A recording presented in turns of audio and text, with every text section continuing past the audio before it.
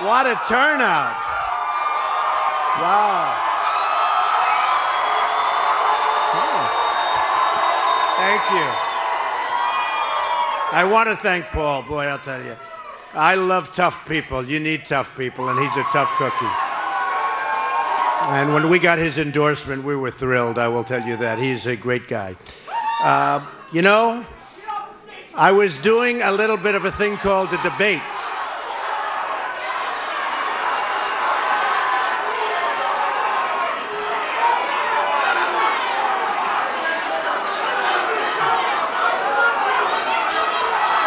All right, get him out, please.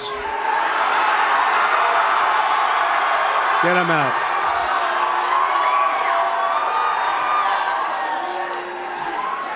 What are they doing, right? What's the purpose? What are they doing? Well, he gets a little television time, I guess.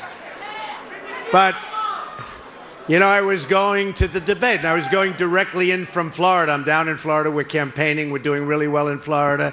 We're campaigning against a guy that has the worst voting record in the history of the state of Florida, named Rubio. I call him lightweight. He's a lightweight. But got the worst record in the history of Florida, so I don't know. I should do well there. Let's hope I do well there. I love Florida. But I was going to Detroit, and I said to my people, I have to stop in Maine. I just had to stop in Maine.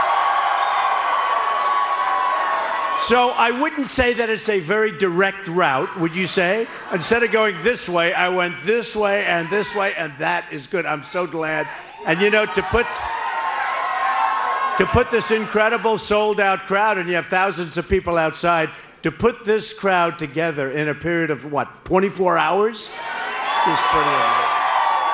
And Maine is amazing. You know, Maine is one of the most beautiful places on earth. And people don't realize how large your land mass is. I was talking to Paul. As large as all of New England, when you think of it. That's some piece of land. Can I buy some, please? Can I buy some? Can I buy some?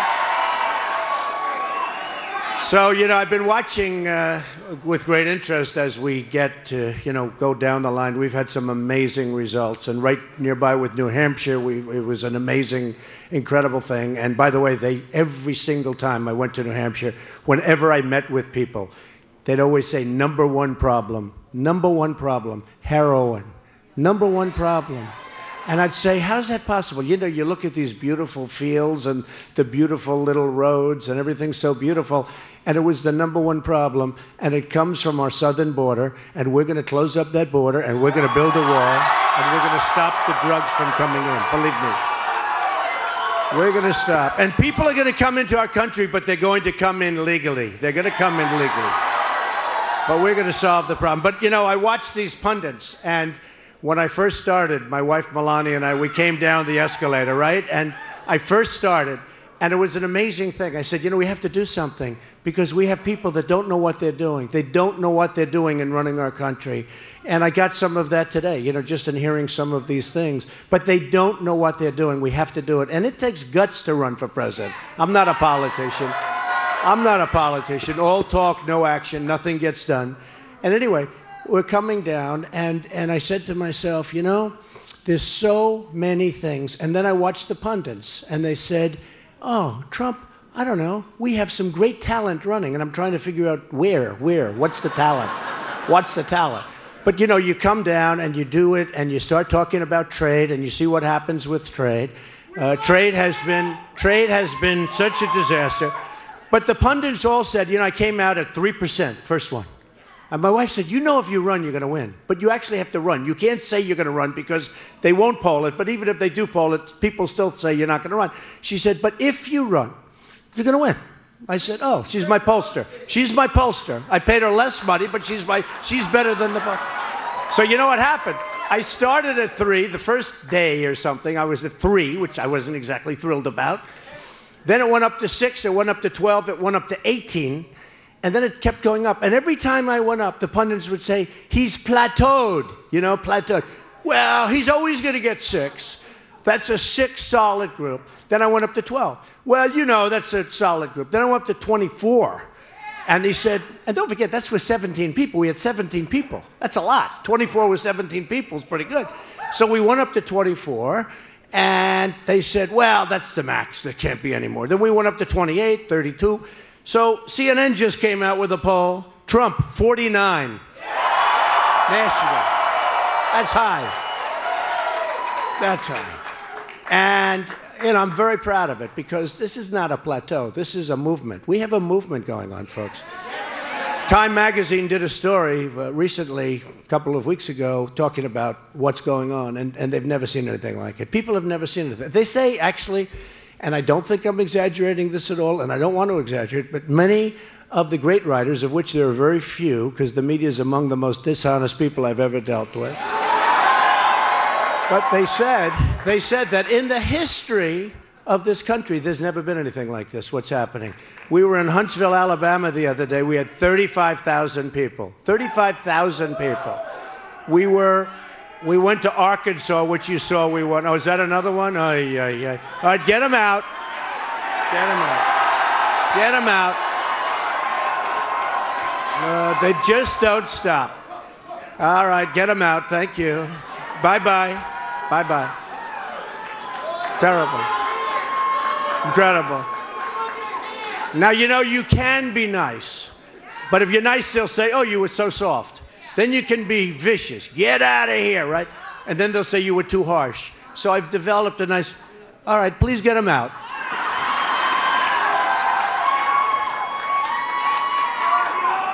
It's incredible. I love you too. I love you too. I love you too. And by the way, I'm self-funding my campaign. I'm putting up all my money. I'm not, but you have to do all I want. I don't want your money. I just want one thing. You vote on Saturday. Get out and vote. Don't forget, I did that big, long turn, slightly long. It did a big turn. So you can get out to vote, okay? That's the least you can. So, thank you. Thank you very much. So, our country and our theme is Make America Great Again.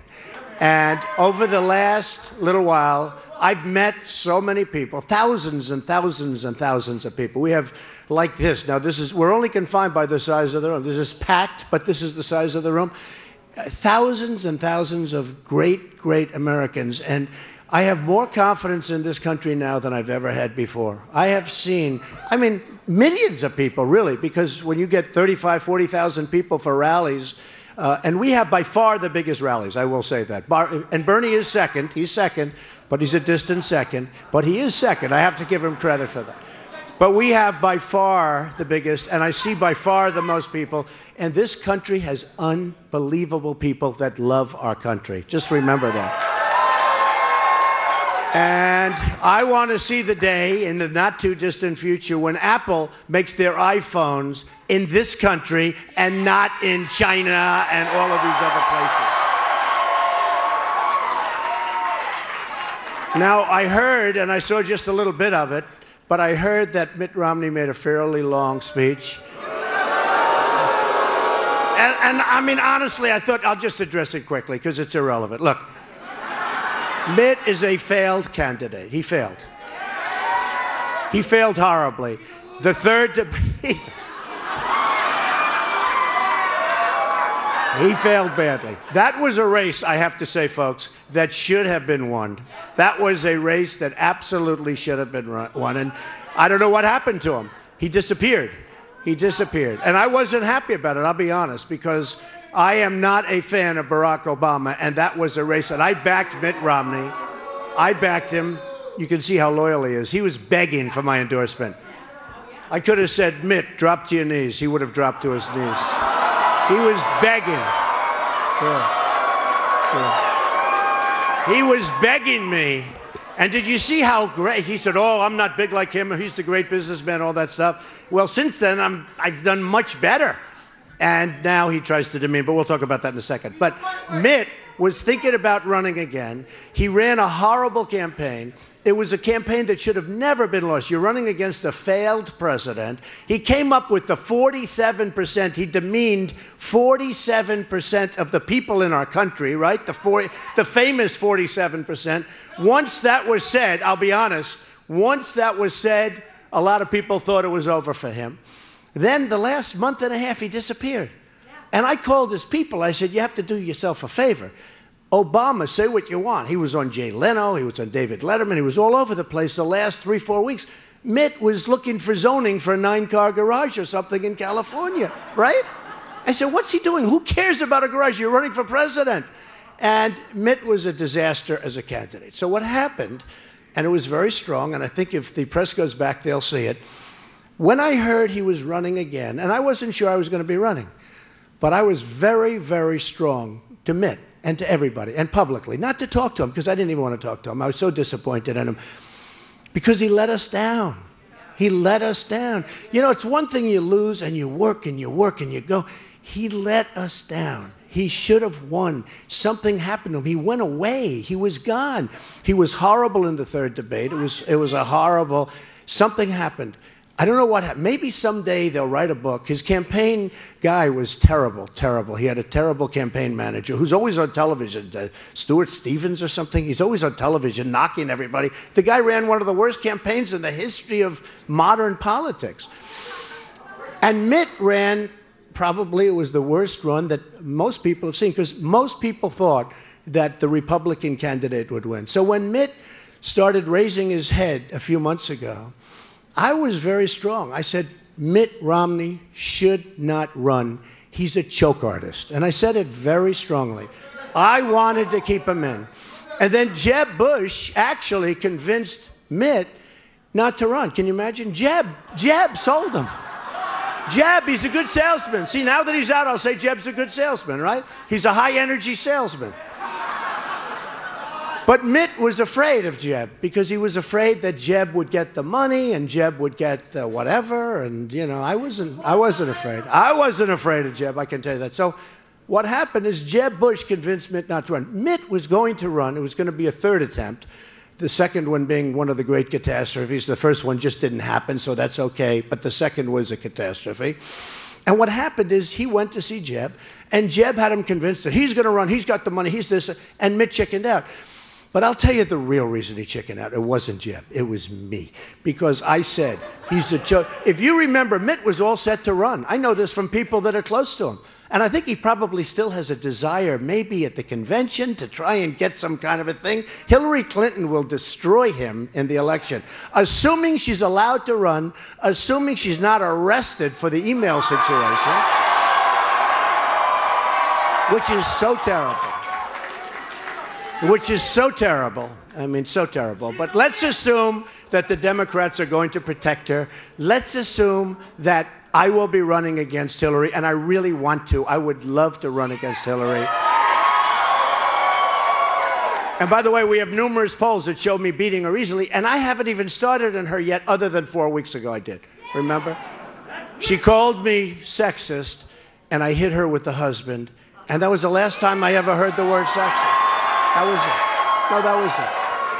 They had a rough weekend. That was a rough weekend. Bill was not happy. I guarantee you, he said, don't you ever say that to him again. Say it to somebody else, but not to Trump. That was a rough, rough weekend they had. But Mitt was going to run, as sure as you're standing here. I'm sorry we didn't get you to see, it's too many people. But he was going to run, and I was very, very angry that he was going to run. I didn't even know I was going to be doing this, but I felt I wanted to. You know, NBC came to me. They wanted to extend The Apprentice for 2 seasons, 28 episodes. Steve Burke of Comcast, great guy, came up to my office with the people at NBC. Please, Donald, we'd like you to run. We'd like you to, you know, not run. We'd like you to run in The Apprentice, do The Apprentice. The ratings after 14 seasons were still fantastic. They were still great. And I said, Steve, I think I'm going to run for president. No, you're not. No, I think I'm going to run for president. They didn't want me to. They wanted me to because the show does great. And ultimately, I decided to run, and you're not allowed by law, with equal time laws, you're not allowed to do both. And we chose Arnold Schwarzenegger. Let's see, how will Arnold do, by the way? Does anybody know? Who would be better, Arnold or Trump? Ready? Arnold? Trump. Well, we're going to find out if Arnold is quick, because if he's not quick, he's not going to look good. When you have Omarosa and all the other ones coming at you, you got to be quick, you got to be smart. We'll find out. We're going to learn a lot about Arnold, but I hope he does well. I hope Arnold does really well. But I was going to do that, and they actually renewed the show with me in the upfronts, and I just said I can't do it. I'm not going to do it. And I gave up a lot of deals. I gave up a lot of things. To do this takes a lot of effort, a lot of time. Oh, those are the people trying to get in. Can you believe it? Yep. Okay, how about everybody now clearing out? We'll let a new group in. Is that okay? No? So anyway, so when I heard Mitt was going to run, a little before this period of time, I was very tough. I said, he can't run, he can't run. He was going to run. He can't run. Then I started saying, look, we got to keep him out because he's going to lose. He's a choke artist. He's an absolute, and I started hitting him so hard. In fact, people say, why'd you hit him so hard? Because we cannot take another loss. We can't take another loss. And Mitt is indeed a choke artist. He choked, and he choked like I've never seen anyone choked, other than Rubio when Chris Christie was grilling him. That was one of the great chokes. Oh, no. Rubio of Florida, that was one of the great chokes I've ever seen. He was standing there shaking, sweating. I was getting ready. I'm standing here like this. He's right over here. I'm getting ready to grab him because I thought he was going down. I'm telling you. But Mitt did a big, big choke, and we had to keep him out. So look, a couple of things I heard he said. First of all, you know, he doesn't mention the fact that I built a city on the west side of Manhattan, that I built buildings all over Manhattan. He didn't mention into this that he was talking about a beef, and he talked about a water company, which, by the way, I still have. I supply all my clubs with the water. You know, numerous of those things I have, the magazine, other things. Get him out of here. Get him out. Get him out. Hey, by the way, speaking of Mexico, I won the Hispanic vote by far in Nevada, right? We won the Hispanic vote in Nevada in the polls we won Nevada, we won South Carolina, we won New Hampshire. Then we had the big Tuesday where we won a tremendous number. And I have to tell you this. So ultimately, Mitt chickened out. And now he's saying, probably sees Hillary's very weak. And now he said, oh, I wish I went. I wish I tried it. But ultimately, he didn't, because he would have gotten beaten very badly. But I'll tell you what, a couple of things were mentioned that we have to discuss. First of all, when he talks about me, I wrote just a couple of them down. When he talks about me, they don't want to talk about 92-story buildings all over the place. They don't want to talk about the Bank of America building in San Francisco, 1290 Avenue of the Americas. They don't want to talk about the West Side Railroad Yards, where I built a city on the west side of Manhattan, a tremendous city on the west side of Manhattan. They don't want to talk about 40 Wall Street and all the buildings. They want to talk about water, which I still have. I supply all my clubs. I have a water company. They want to talk about a magazine, and I have a magazine. It goes to all my clubs. They do a little tiny thing, you know, wherever you can find. By the way, a school, little deal, but very, you know, I loved it when it was there. Trump, they call it Trump University, Trump Initiative. But I will tell you, just so you understand on the school had 98% approval rating.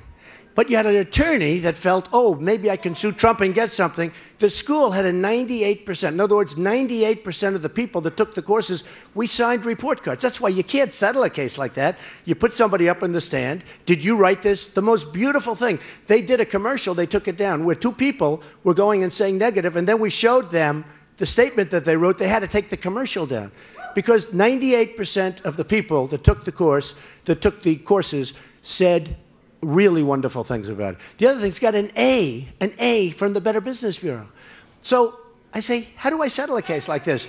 A B plus would be okay too. B plus would be okay, but we did better than a B plus. So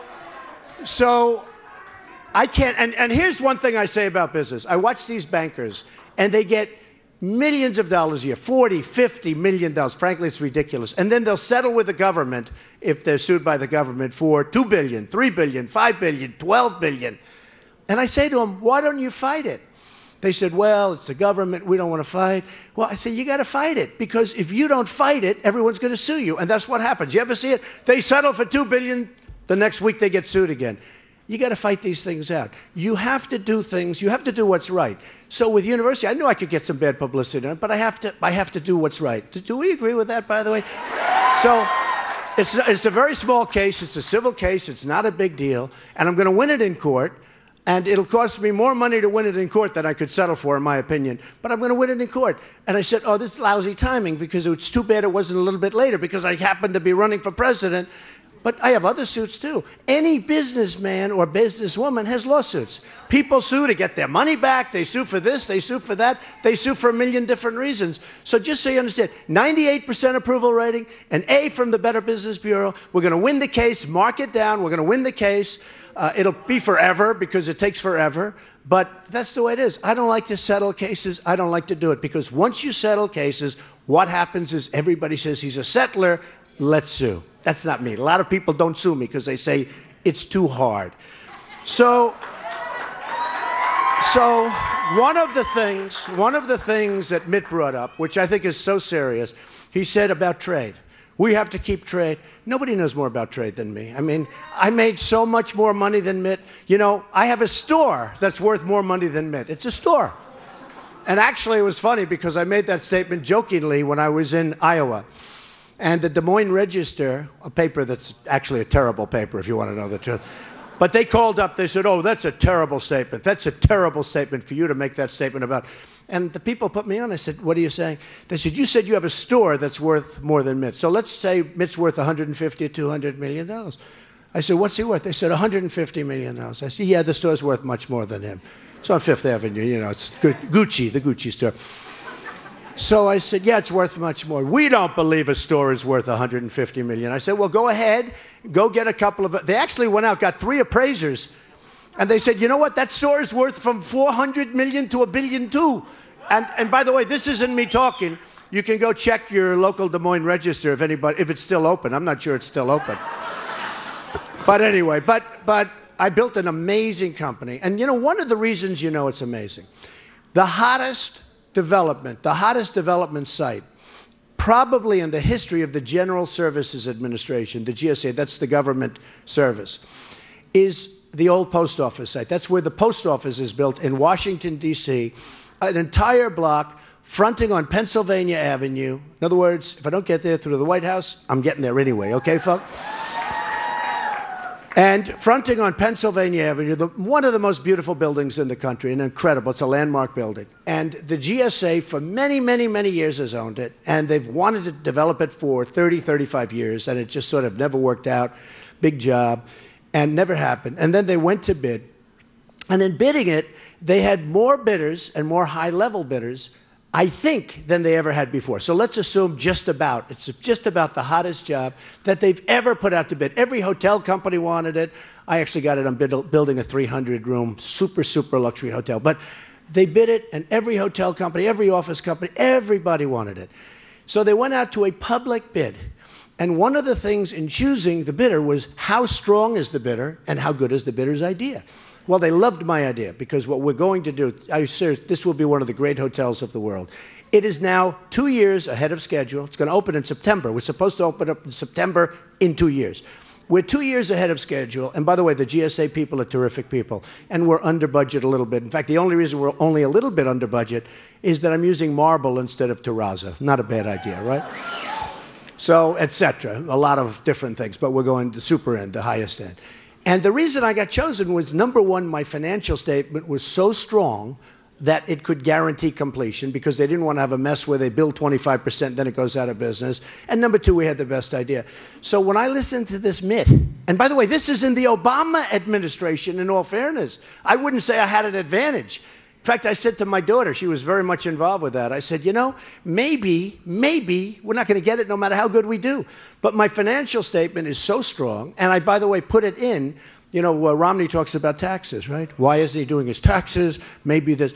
You don't learn anything from, very little do you learn from taxes, very little. You know, you look at a tax sheet, you can't learn very much. But I did file almost 100 pages of financial statements with the federal elections. And it shows that I have a net worth that could be over $10 billion, probably over. And I don't want to do that in a bragging way. I tell you because that's the kind of thinking we need. We have $19 trillion, as Paul was saying, $19 trillion in debt. It's the kind of thinking we need. I have very low debt. I have tremendous cash flow. It's an unbelievable company that I built. And I filed my financials. So when he says, oh, maybe there's something in his tax return, there's nothing. But I get audited every single year. And because the company is so big, they audit, I understand, Fortune 500 companies every year. Because my company is so big, or some other reason, which is unfair, But because my company's so big, let's leave it at that. They audit me every year. I think it's very unfair that they audit me every year, but I've been audited every year for many years. Now, when the audit's finished, I'll release my tax returns. I have nothing, but I don't want to do it. And nobody in this room would say, you're being audited and here's the tax return. You get audited, you finish up the audit, routine stuff, you finish, and then you release the tax returns. But if anybody wants to, like Mitt, would like to go down and go to the Federal Election Office, you'll see almost 100 pages of financials that were filed ahead of schedule. I could have delayed it for 6 months. I filed them within 30 days. And believe me, I had to work hard with the accountants. The accountants worked overtime because I didn't want them saying, oh, he's asking for extensions. So that's really the thing. So with Mitt, I just wanted to tell you that he came out, it was very nasty. I mean, I thought he was a better person than that. I did help him. I raised money for his campaign. I actually had 2 fundraisers for him. In fact, the first fundraiser was so successful that we had the second one that same day. His wife, who was a lovely woman, by the way, a really lovely woman, she came up. We had a fundraiser in my apartment at Trump Tower, and it was so oversubscribed. I did a great job. They couldn't have cared less about him. In fact, a lot of them said, Donald, he's a stiff. He's not going to win. I said, oh, he'll be fine. He's a stiff. I should have listened to the guy. But we had a fundraiser, and it was so big, and it was raining out. I won't forget this one. I was raining, and really raining. It was a miserable, miserable day. And the people came in, hundreds of people, phase 1. And then we said, there's too many people to put them in one. So we called for another one an hour later, after it ended 1 hour. And because everybody's shoes were so wet, I ruined my carpet. That's why I wrote. This carpet was wiped out. And nobody thanked me for the carpet. Hey, maybe I can send Mitt a bill for carpet ruined, right? But I always, you know, when you help somebody, he asked me to make robocalls. I made 6 robocalls for him. Every single place I made the robocall, he won. North Carolina, there were 6 different places. So you help somebody, and then he turns. Now, I will say this. He probably had a right to turn because nobody could have been nastier than me in getting him not to run by saying he's a joke artist. And I will say the reason I did that, he was going to run. I love our country too much. If he would have run, and even if he would have won, it would have been bad. He doesn't have what it takes to be president, that I can tell you. He doesn't have what it takes to be president. So I do want to mention one thing because it worked so well, because his speech was long and they covered so much territory. It was ridiculous. And you're right, he didn't mention any of the many, many, many buildings. We're building now over 120 jobs and in the works, over 120 jobs all over the world. We just got Turnberry in Scotland, one of the great places of the world. Doral, where they're having the tournament today, by the way. They're having the World Golf Championship today. And I'm in Maine. I'm in Maine with you. I don't know. Rory McIlroy, everybody's down there. And Tiger's going there later to look, he's going to be better, he's going to be fine. But they're all there. They're all at my place. And here I am making a speech in Maine. Okay, see? So if I don't win on Saturday, I'll say, boy, was that a mistake, right? Anyway, I think we will. But I will say this, look, trade. He talked about domestic. Bye-bye. Bye-bye. Bye-bye. Get him out. Get him out. I love you too. These people. I'll tell you what, your police are fantastic. Do we love our police? Do we love our police? Where would we be without them, in all fairness? They are so abused, and, you know, one stupid incident or bad incident, or if there's one bad person, which happens out of the whole country, and it's the biggest story in the news, and it plays forever. And people don't realize how great a job the police of this country do, I have to tell you. So one of the things that Mitt was talking about was domestic policy, and we need trade, and we need trade, and we have to deal with China, we have to deal with all these people. Look, last year, in terms of a trade deficit, we lost with China $500 billion, okay? We lost with Mexico. That's why Mexico's going to pay for the wall, folks. Mexico, look, the wall, we need, actually, it's 2,000 miles. we're going to pay, we need 1,000 because we have a lot of natural barriers. Just so you understand, wall's going to cost $10 billion. It's an expensive wall. That's going to be a Trump wall. I'll bring it in under budget ahead of schedule, too, by the way. But it's going to be it. I have to name it after myself because maybe, you know, like, should I name it after myself? I don't think so. We want more than a wall. But we're going to have a real wall, and it's going to be a great wall, and it's going to work. And we're going to stop drugs from pouring into Maine and New Hampshire and all these places. It's going to work. Believe me, it's going to work. Walls work. Properly done, walls work, and it's going to happen. But just so you understand, they come up to me, and they say, but Mexico will never pay. The politicians, people that are on the dais with me. But Donald, first they said there's no wall, right? You can't build a wall. How can you build a wall? China built a wall that's 13,000 miles long 2,000 years ago. We can't do one that's 1,000 miles, right? Believe me, we can. So now they realize that. And the other day I hear this guy Cruz saying, we can't build a wall. And then I hear him saying, we're going to build a wall. And my wife came, darling, could you come back and listen to this? We're going to build a wall. First time I heard him say that. And I don't know if Rubio said it. I think Rubio's got bigger problems than worrying about walls. But now, all of a sudden, they're talking about walls. But here's the thing. We have, with Mexico, a $58 billion trade deficit. If the wall costs $10 billion, that's a tiny fraction. If the wall costs $10 billion, I guarantee you, folks, that Mexico is going to pay for the wall, just as sure as you're standing there. Now, a politician wouldn't say that. And you saw this Vicente Fox, the previous president, who, by the way, threw a horrible word out. He threw the F word out, okay, the F-bomb. He threw the F-bomb. Can you imagine if I used that word? Man, that would be a big story. That would be all over the world. He threw it out, nobody cares. And then we had our vice president apologize to him. Now, look, I love Mexico. I love the Mexican people. I have many, many hundreds and hundreds and hundreds of Mexican people. Thousands over the years, thousands have worked for me. The Hispanics are phenomenal people. I told you, I won the poll in Nevada. These are phenomenal people. I won Nevada, and I won with the Hispanics, which is so good, right? So good. But look, here's the problem. Their leaders are too smart for our leaders. We're getting killed at the border. We're getting killed on trade. Nabisco is moving in from Chicago. They're closing their big plant. They're moving in. You look at Ford. Ford's building a massive, massive car complex there. That means they're closing places in Michigan, great places, Michigan and other places, and they're closing and they're going to Mexico. We can't let that happen. The other day, Carrier announced air conditioners. I buy Carrier air conditioners. They're good air conditioners. I'm not buying them anymore. They announced 1,400 men and women are being laid off. And somebody had the cell phone going, right? A lot of you saw that. Big, big story. 1,400.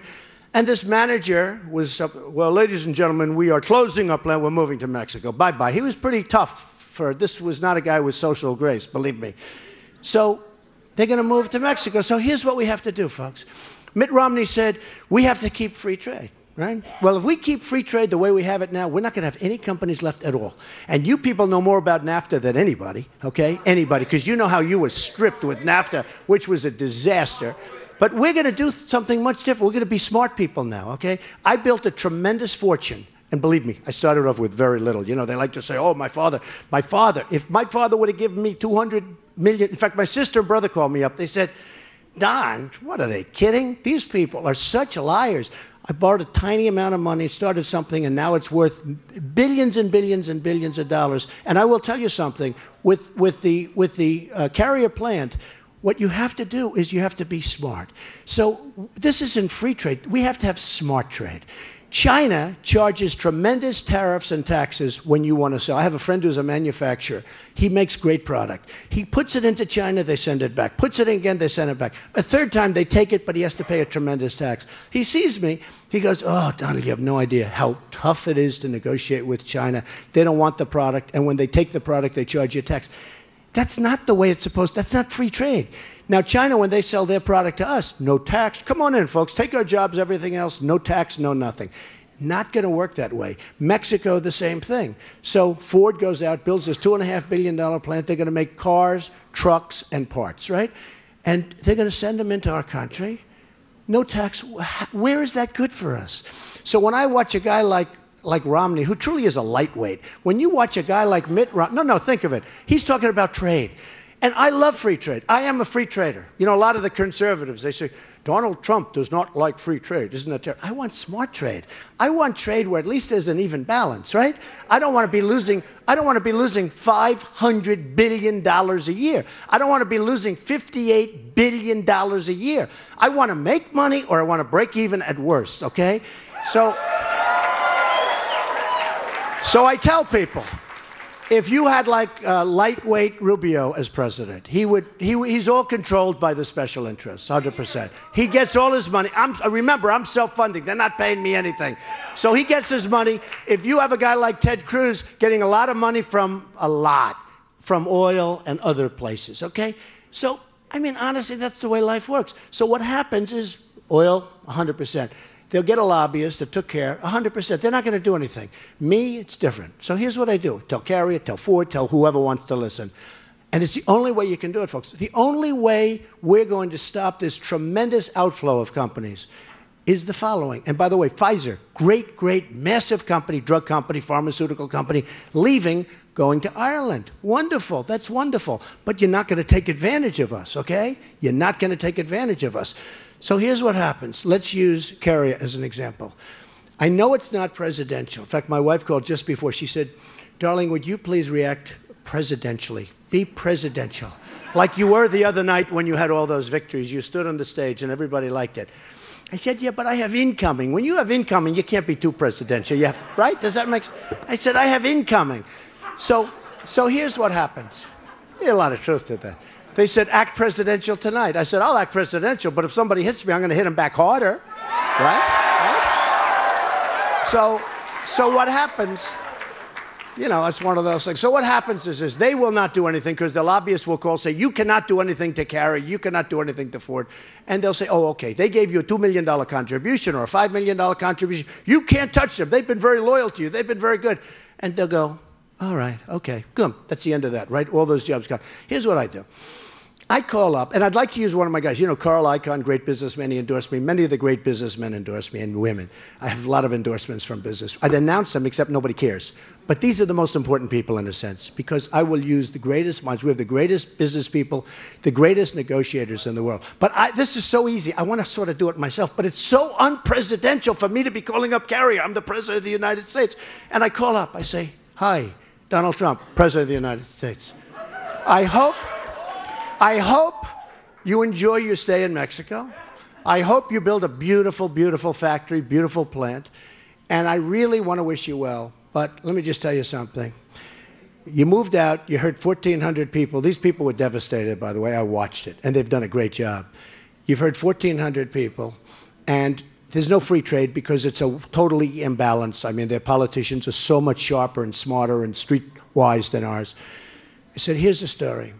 Every air conditioning unit that you make, and every single air conditioning unit that you make and comes across the border into the United States, we're going to charge you a 35% tax, okay? 35% tax. And that's it. Now, here's what happens, okay? As sure as you're standing here, look, they're going to call their lobbyists. Oh, you got to speak to the president. You got to, but they can't speak to me. I didn't take any of their money. I don't want their money, right? So that's not going to work. Here's what's going to happen. As sure as you're here, they're going to call me up within 24 hours. They're going to say, Mr. President, do you have any second thoughts? I say, absolutely not. They say, sir, we've decided to stay in the United States. So, very simple. We've decided. Now, we can be cute or we can say we're coming up with all, you know, in Washington, they're playing around with all sorts of formulas. There's no formula. That's the formula. So when Mitt made the statement, he said, he will ruin free trade. Ruin free trade. If I'm losing $505 billion with China, if I'm losing $58 billion a year with Mexico in terms of deficits, what do I want that kind of trade for anyway? Ruin it. Who needs that kind of trade? Seriously, who needs that kind of trade? Now, Mitt admitted that I'm a much better businessman than him, and I am. I'm a much, much, much better businessman than him. We will actually have better relationships with Mexico. We will have better relationships with China. They'll respect us. They don't respect us now. They think we're the dumbest people on earth, led by the world's dumbest people. Now, look, let me just tell you something. China, in the South China Sea, is building a massive military fort with runways and a tremendous complex. They're not supposed to be doing that. They didn't tell us. They have no respect for our country. With me, I'm going to rip up those trade deals, and we're going to make really good ones. And by the way, we have the cards, just so you understand. Remember, I wrote The Art of the Deal, which is, in all fairness, I think the #1 selling business book of all time. But just remember this. We have the cards. We have rebuilt China with the money they've taken out of our country for many years, in all fairness. We have, I call it the greatest single theft in the history of the world, what China has done to our country. You go to China, they have trains that go 300 miles an hour. We have trains that go chug, chug, chug, and then they have to stop because the track split, right? They have trains that go 300 miles an hour. They have trains, Japan, China, a lot of countries. We're like third world. You go to our airports, you go to LaGuardia, you land and you go to Dubai, and you go to Qatar, and you go to different places in Asia, and you see airports like you've never seen. Then you come home, you land at Kennedy, you land at LAX, you land at LaGuardia. Oh, LaGuardia. With the potholes all over the place, okay? I mean, it's just a very sad thing what's happened. What's happened to our country is very, very, very sad. So we're going to make it a lot better, and we're going to make it different. And we're going to get rid of those horrible trade deals because, let me tell you, at some point, it's going to burst. At some point, we can't continue to lose $500 billion with individual countries. We can't continue. You add it up. Whether it's India, whether it's Vietnam, whether it's anybody, every single country in the world that deals with us takes advantage of the stupidity of the United States, and a lot of it is because they have the right lobbyists, they have the right negotiators, they hire the right people on Pennsylvania Avenue. They have the right people. And they're negotiating with hacks, political hacks, not our best people, almost our worst people. So we're going to make our country so strong. We're going to make it strong militarily, very, very strong. You know, our military is very depleted. Our military is depleted, very badly depleted. And everything, sort of the whole country is depleted. And we're going to make our military strong. We're going to take care of our vets. Our vets are treated horribly. Horribly. We're going to get rid of Obamacare, and we're going to repeal it and replace it. We're going to bring education local. We're getting rid of Common Core, which is a disaster. You know, in the world, educationally, of the 30 countries that they look at, we're number 30 in education, meaning we're the worst. And yet, per student cost, we're number 1 by far. Number 2 doesn't even exist. It's so far back. Number 1. So we're number 1 in cost, number 1, and we're number 30 in terms of success. So we're ranked the worst, and yet we spend the most, okay? And part of that is Common Core. It's terrible. Part of it's a lot of other things. Part of it's theft and incompetence and waste and fraud and abuse and everything else. But we're going to straighten it out. You know, it's very interesting. When I won New Hampshire, they came out with a report. Donald Trump spent $2.5 million. And I won't mention names, but other people spent $45 million, okay?